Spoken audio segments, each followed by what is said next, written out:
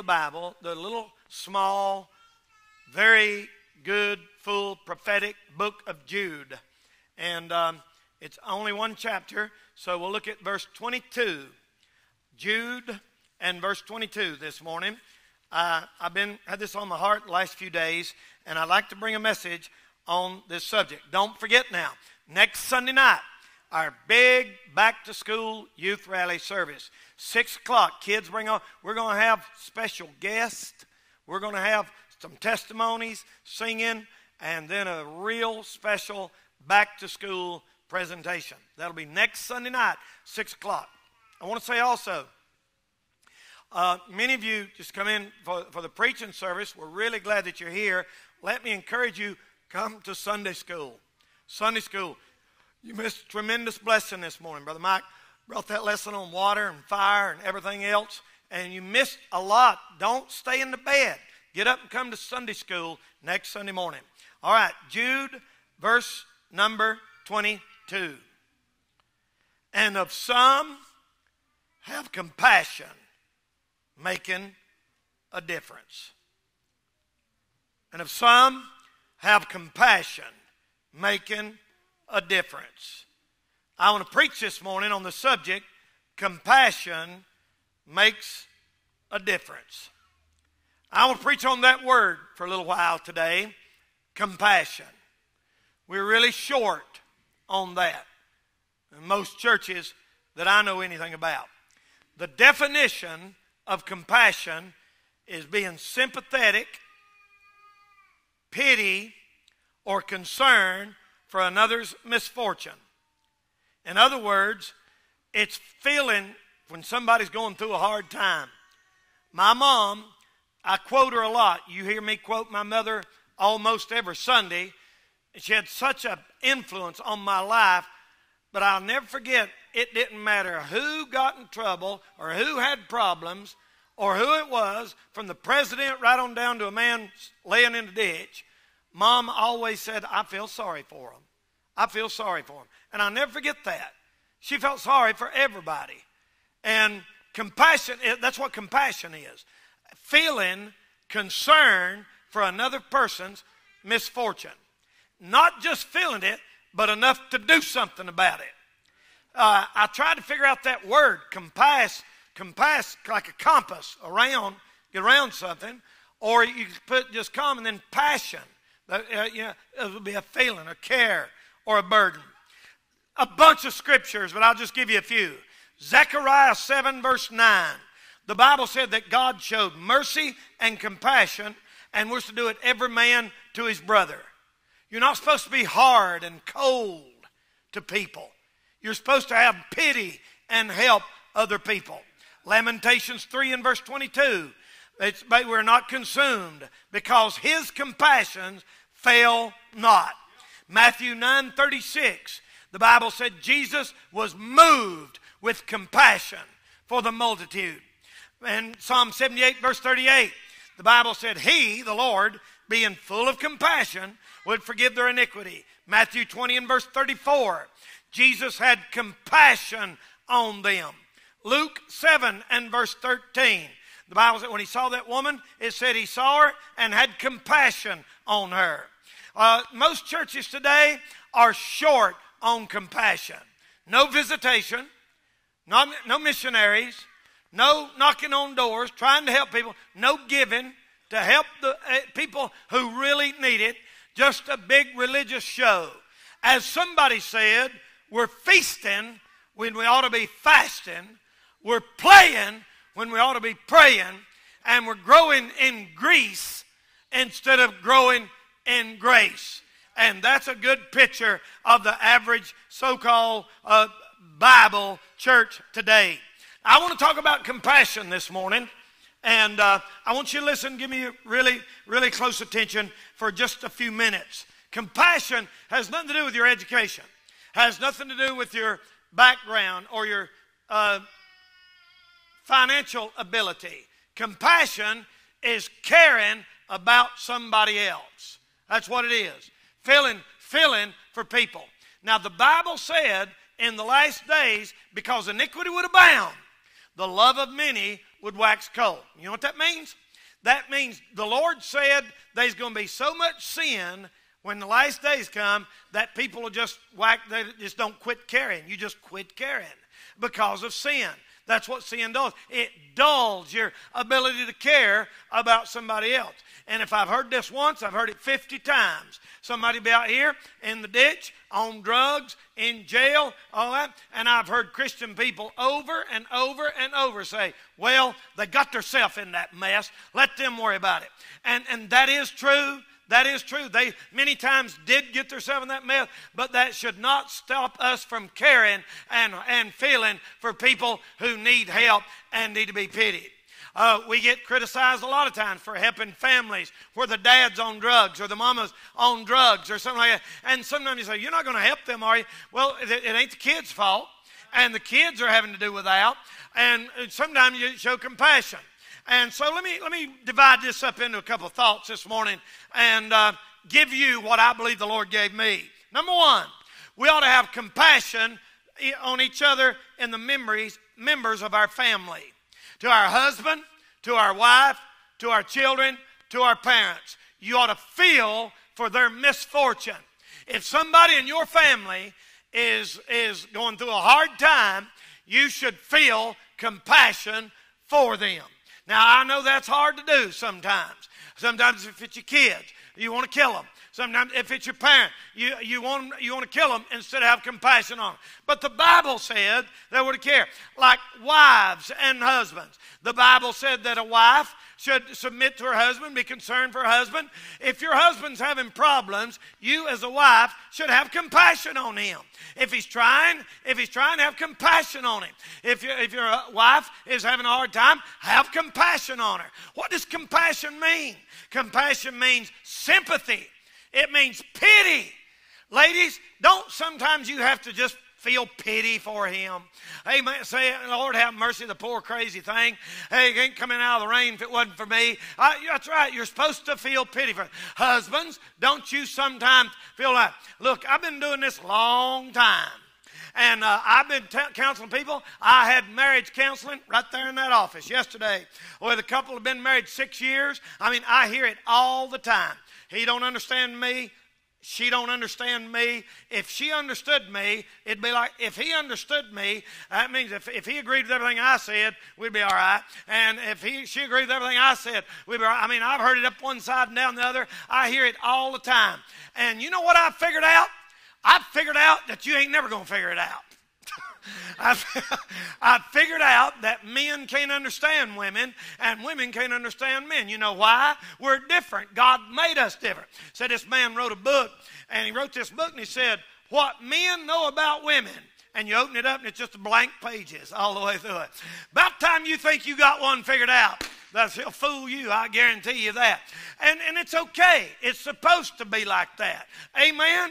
I mean, I've never understood the difference. I don't understand how a woman thinks. Honestly, I don't. I get it. I get what they're saying. But to us, we can't even imagine how you ladies think, how you feel, and you can't us. God made us different. God made us different. Example after example after example after example. If Jimmy come in here this morning and he had on a white jacket like this morning, it would not bother me one bit. I'd say, good job, dude. You're looking sharp. Like that, if he had on the same kind of shoes I got on. But you know what a woman will do? I've seen women almost turn around and go get in their car and leave because another woman had on the same dress. I think, to me, that makes no sense. None.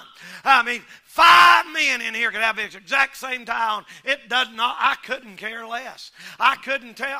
It don't bother me. Then when he says, she knew that I had that, and she went over to Belts and got her one, just like that, and just go all to pieces over it. Now, if you can explain that to me, write me a book and explain that. I've seen girls at camp all my life, teenage girls. I've seen them, and one of them say, I got to go to the bathroom. Will you go with me? And here goes 2 or 3 of them running out. One of them has to go. 2 go for whatever, I have no idea. Listen, if Jimmy come up to me and said, Brother Danny, I got to go to the bathroom, will you go with me? I'm going to knock you out. We don't think like that. No, I don't want to go to the bathroom, and you ain't going with me neither.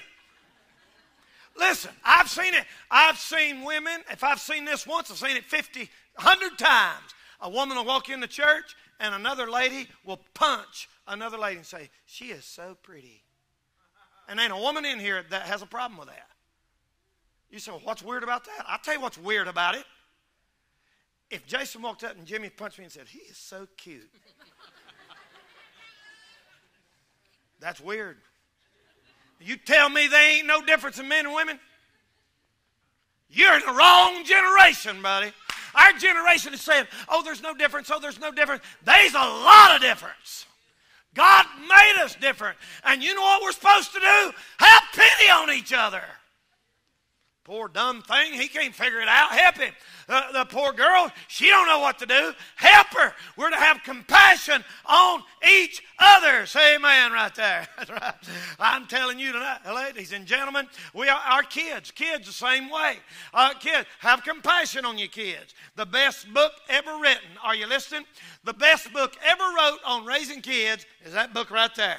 There is no book in the world better on raising kids than us. Sometimes you just got to feel for them. Bless their heart. They're a human being. They're a failure. They maybe didn't make good grades, or maybe done something bad in school or something like that. Sometimes compassion goes a long way. You don't have to be Mr. Macho and Mr. Tough and be mean to them all the time. They need compassion. They need help. They need you caring about them. They need. Sometimes they do need discipline. Every time.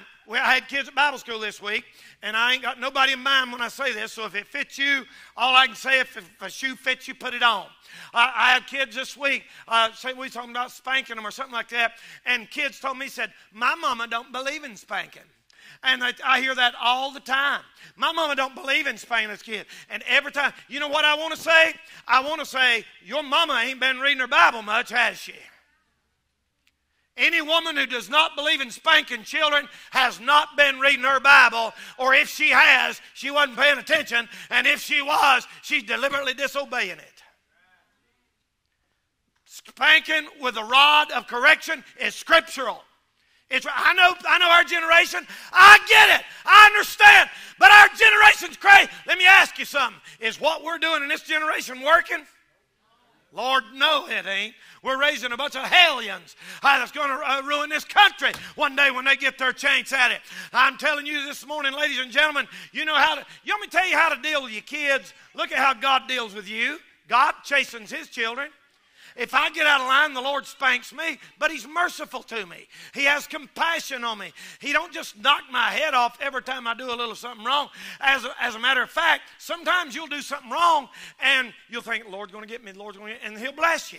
I mean, sometimes that's just how merciful he is. That's how compassionate, and we ought to be glad he's like that. Now, that's the way we do our kids. And they say, boy, Daddy's going to get me for this. Sometimes you say, look, let it go. I feel for you. You're sorry. Forget about it. Let's go do something. Heard about this kid, his birthday. And his daddy had a big birthday party planned for him. And the kid done something really bad. Hit his sister or something. He got in big trouble. And his daddy said, well, we're going to have to deal with this. And he took him, to the proverbial woodshed and gave him a spanking. And the kid said, well, I probably blew all my chances. I ain't going to get no party there. And he said, nope, that's done. That's dealt with. Now come on in the house. We're going to have a party.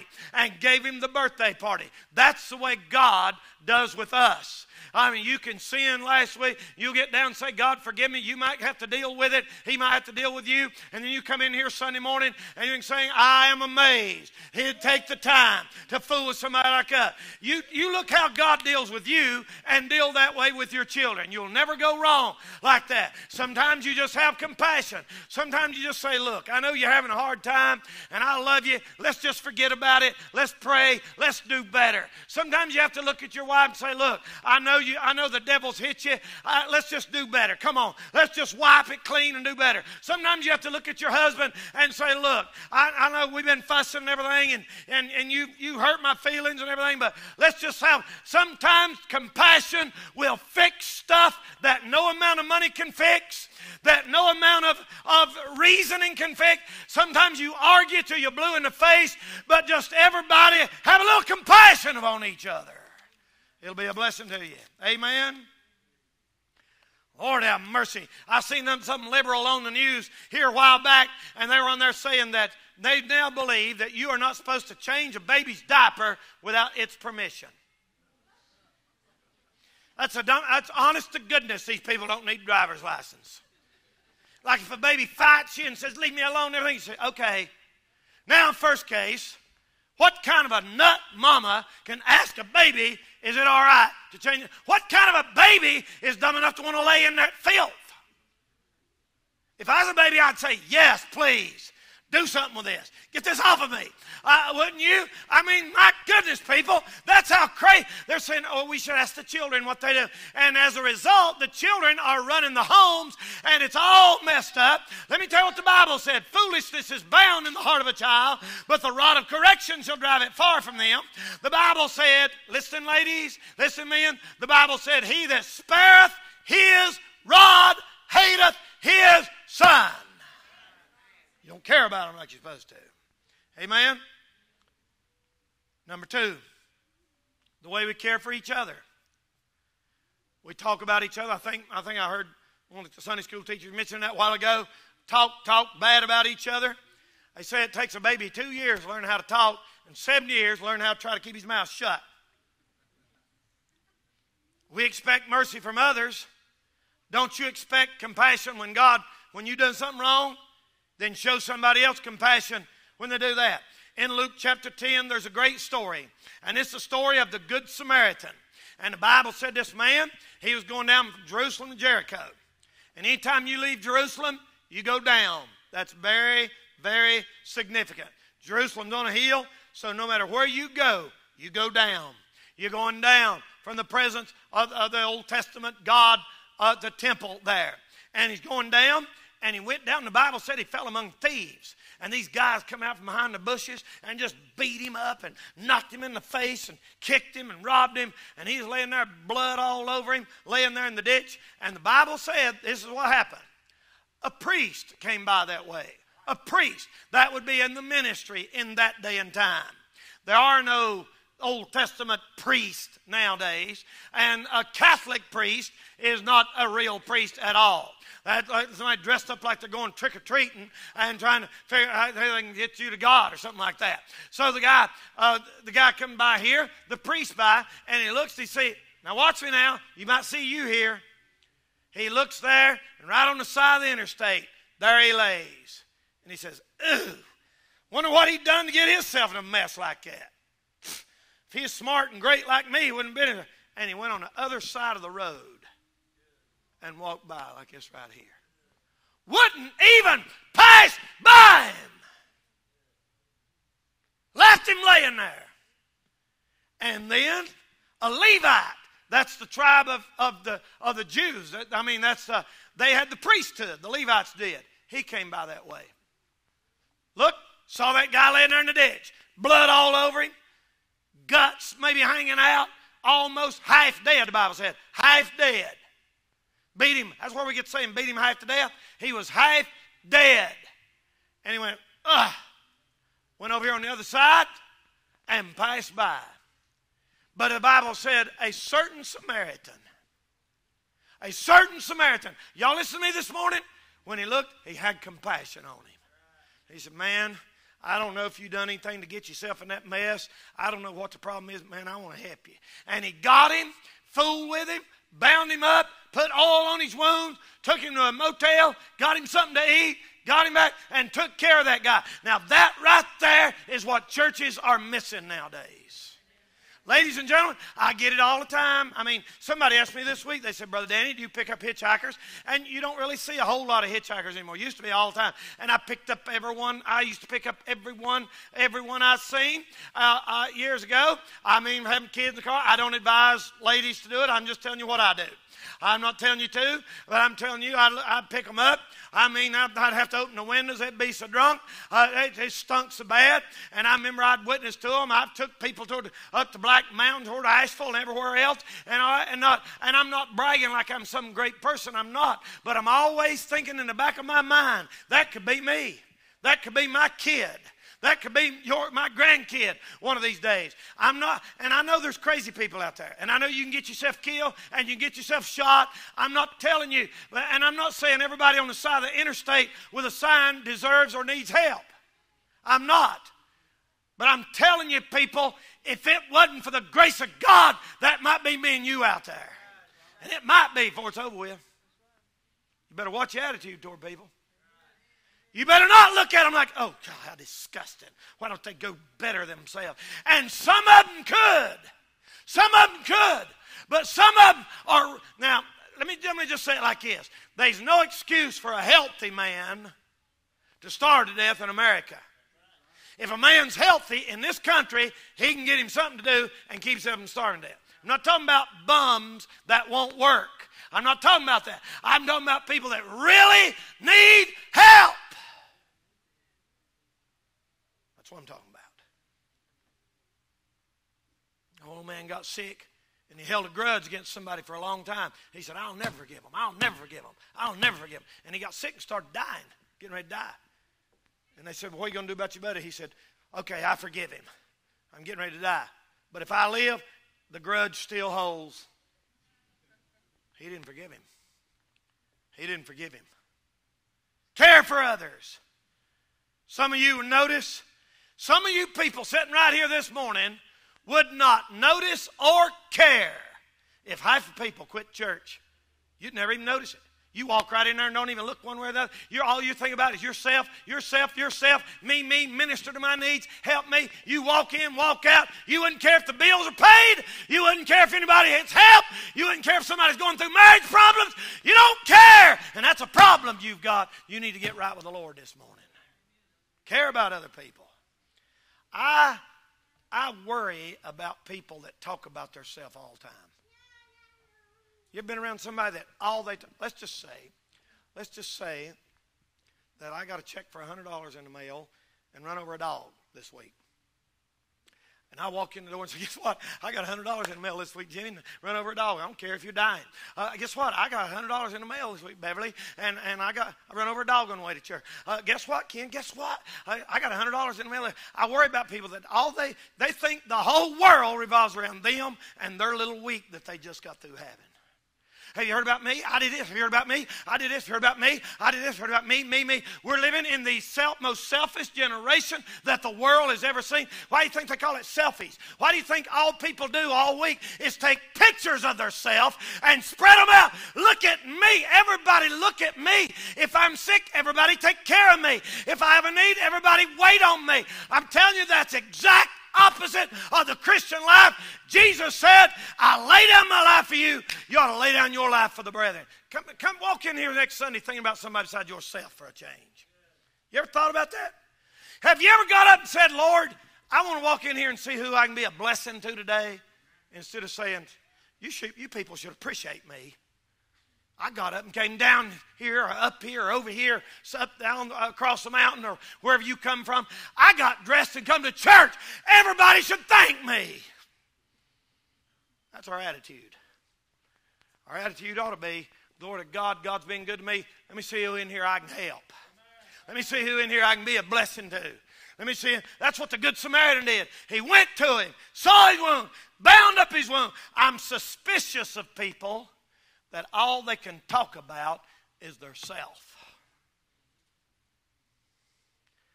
There in Romans 2:21, it said, thou that judgest doeth the same thing. I'm suspicious of people that's always talking bad about everybody in the church or out of the church. I'm suspicious of people like that. It's almost like they got some sin they're trying to cover up. I mean, it's always, well, they're not this, and they're not that, and that person's not this, and they're not. You better be careful about putting down somebody. Look around here and say, well, not many people in our church do that. Not many people in our church do this. Not many people in our church do that. Well, let me ask you something. The Bible said, thou that judgest doest the same thing. You better be careful about that kind of attitude. You better be careful about, you better care about other people and what they need. You better care about others, not just get wrapped up in yourself all the time. And by the way, listen, by the way, God, we're all the same. There ain't nobody in here no different than nobody else. There ain't nobody in here no better than nobody else. There are churches where you have to make a certain income bracket to, quote, be in the in group in that church. Thousands of them. There are churches where you have to drive a certain make or valued automobile to be anybody in that church. That ain't what a church is. A church should never be everybody's in the same income bracket. I don't know what that is, but it ain't a church. In a church, there ought to be a rich woman sitting right here with a diamond that big, with a brand new Cadillac sitting outside, weeping, asking God to speak to her, and right beside her, a bus kid rub a booger on that big diamond ring. That's a real church. I ain't kidding. I mean that. I'm not joking. I'm not joking. A church, the ground is level, people, at the foot of the cross in here this morning. People talk about this and judging and racism and all of that stuff. And let me just say, I'm sure I don't need to here, but I'm sure you understand that. There is no place for that in a Christian's life. You ain't no better than nobody else. There's three races of people in this world, basically. Black, brown, white. They come from Noah's three boys, Shem, Ham, and Japheth. One went to Europe, one went to Asia, one went to Africa. It's easy traced in the Bible. They ain't nothing to it. And there's nobody in this world any better than anybody. If you don't like somebody just because their skin is different color than yours, you're not right with God where you need to be. And it goes both ways. Brown, black, white. By the way, they ain't none of us pure nothing. I don't reckon we're a mixture of some of the three, about everybody in here. So quit. You say, well, I don't like them. They don't look like me. Listen, they're a person. They're a human. Jesus died. Somehow or another, we get the idea that all these little starving kids in this country, well, they're not really important as we are. Yes, they are. Yes, they are. God loves every one of them. Listen, if it's our kids over there in Africa having to beat rocks all day just to eat, oh, Lord, we'd get the government, we'd raise money, we'd do it. Listen, have compassion on everybody. Bus workers, care about them people. Don't ever write nobody off. It worries me, y'all. Let's have compassion on people. Compassion on people. People that are homeless. People that are homeless. There's people here, probably here this morning, don't even know where you're going to sleep tonight. And I get it. You say, well, Brother Danny, I've helped people and they've burnt me. I have too. But if you help somebody and they burn you or take advantage of you, God will bless you the same as if they didn't. And just because you've been burnt a time or two, don't mean you shouldn't help people. Now, if I know somebody's on drugs and they say, give me money, and I say, why? And they say, I'm starving, I ain't ate all day. I say, well, come here, I'll take you over here to the store and buy you a hamburger. And most of the time they'll say no. I say, well, you said you was hungry. And then they get mad and walk off. That, you don't have to worry about that. If somebody's just trying to take advantage of you to get your money, you don't worry about that. I'm talking about just walking in with your nose stuck up in the air like you're the only person in the world when the whole world around us is suffering and dying and going to hell without God. That's why we run the buses. You know why I run them buses? Because I can't stand the thoughts of kids out here going to bed and not knowing who Jesus is and not knowing who the Lord is. I can't stand that.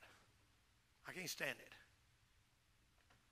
I know like Mama feels sorry for them. My cousin, Linda Gale, some of y'all know Linda Gale, my cousin up in West Virginia. She's got a heart big as this pulpit. And she's got a big heart. And her husband, he's made a lot of money, and they're fairly well off and done well. And he has coal trucks. He's running 100 and something coal tandem trucks for years, and the Democrats about ruined it. And it's coming back a little bit now, thank God. But she told me, I talked to her the other day, the Citrons was coming through West Virginia, and they was going to Kermit to see that old Fanny, I can't remember her last name, Fanny Spalding. If you've never heard Fanny Spalding sing, Gaithers and all them can't touch it with a 30-foot pole. She's an old woman that lives up in Marbone Creek. That's in Kermit, West Virginia, where my family lives. She's 90, 95 or something like that. Look her up and listen to her sing. Make cold chills. And they drove all the way to Kermit to see Fanny Spalding. And I told them, I said, you need to go see my cousin while you're there. And I told them, and man, they loved it. She made them sandwiches, to her. And she told me, she said, Danny, that's what they call me. She said, Danny, me and these ladies from church said, we fix 60 bags of food every week. And on Friday, we give them to these kids. Did you know now that there's kids, especially up in there in them mountains, almost every one of them, their family's on drugs.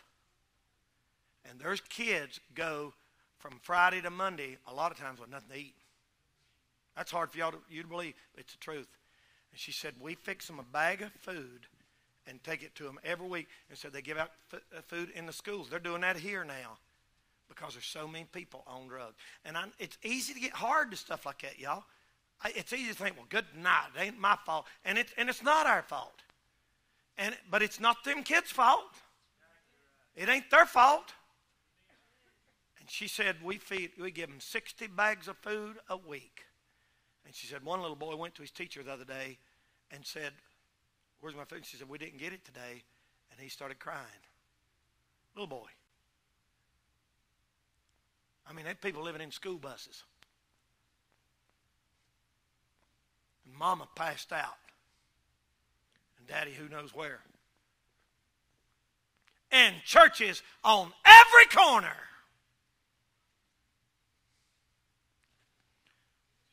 They said that 95% of Christians never win one soul to the Lord Jesus Christ. We build beautiful buildings. Nothing wrong with a nice building. I'm glad we got one. Thank God we've given us a good place to worship. Thank God he's been good to us. But, Lord have mercy, y'all. I've seen people in churches, when a sinner comes into church, not dressed right, or maybe smell like alcohol or something, I've seen people stare at them and look like, what are you doing in here? Lord have mercy, that ain't the way a church's supposed to be. That ain't the way a church's supposed to be. You can't fuss at a blind man because he can't see. Now, you can fuss at him if he refuses to take the treatment, but not because he can't see. I'll say this and I'm through. Our words don't impress people, but our scars and our tears do. They don't care how much we know till they know how much we care. You say, well, Brother Danny, it's been a long time since I cried. You know what you need to do? You need to ask the Lord to soften up your heart. If you ain't cried in the last 6 months, not even one tear, you need to ask the Lord to soften your heart. You're getting hard. And the longer you go without it, I mean, something ought to break your heart once in a while.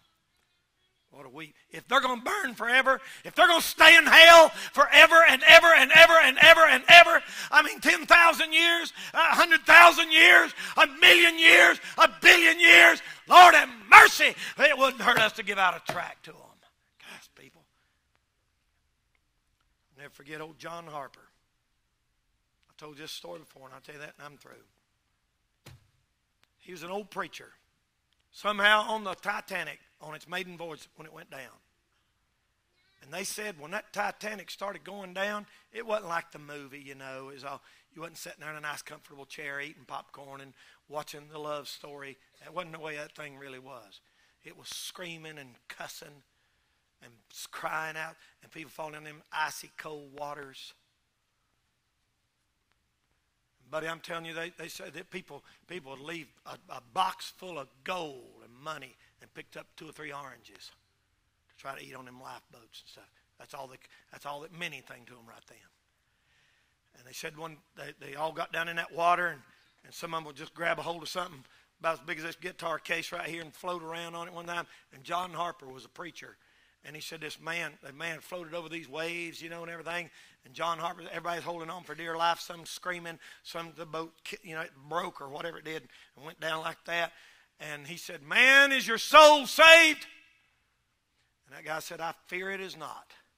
And John Harper looked back at him and said, believe on the Lord Jesus Christ, and thou shalt be saved. And they said, waves come between them a few minutes. The waves brought him back. There that guy was again. And John Harper, the old preacher, said, hey, man, is your soul saved? He said, I fear it is not. He said, believe on the Lord Jesus Christ, and thou shalt be saved. And they said, that guy, John Harper, went down. He drowned. The last thing he ever done was told somebody about the Lord, and they got saved. And that guy stood up and gave a testimony in a church not long after that. And he said, I'm John Harper's last convert. And that old boy going down to his grave was trying to help somebody else get saved. That's what we ought to do. It ought to be not about us. I remember Mom when she was laying there suffering. Bad. I'd walk in there. She didn't say, boy, y'all really don't care much about me. You know what she'd say? She'd say, son, you got too much to do to come up here. You know what that is? That's somebody that's always thinking about other people and not themselves. Some have compassion, making a difference. I believe it. In this old world, it's hard, y'all. I mean, I deal with the same stuff y'all do. You try to help 15 drug addicts, and 14 and a half of them messes up. We got a call this morning. Why we been here at church? Kelly took me back there. DSS called this morning, wanting us to take a 7-month-old baby. You said, what do you think we'll do? We're going to talk about it after a while. I mean, you can't say no. I mean, what can you say? No, we got plans. I mean, what kind of people are we? I'm going to have to kick out a few first. No, I'm just kidding. But just helping people. Just helping people. You say, I don't know nobody I can help. You know what? I'm going to tell you why you don't. Because all you see is yourself and your problem and your little wants and your little needs and your little desire. Get your mind off yourself for about 15 minutes. Put it on your church. Your church needs you. The Lord needs you. And let's have compassion, making a difference. All right, let's stand by here for prayer. Every head bowed and every eye closed. Every head bowed and every eye closed.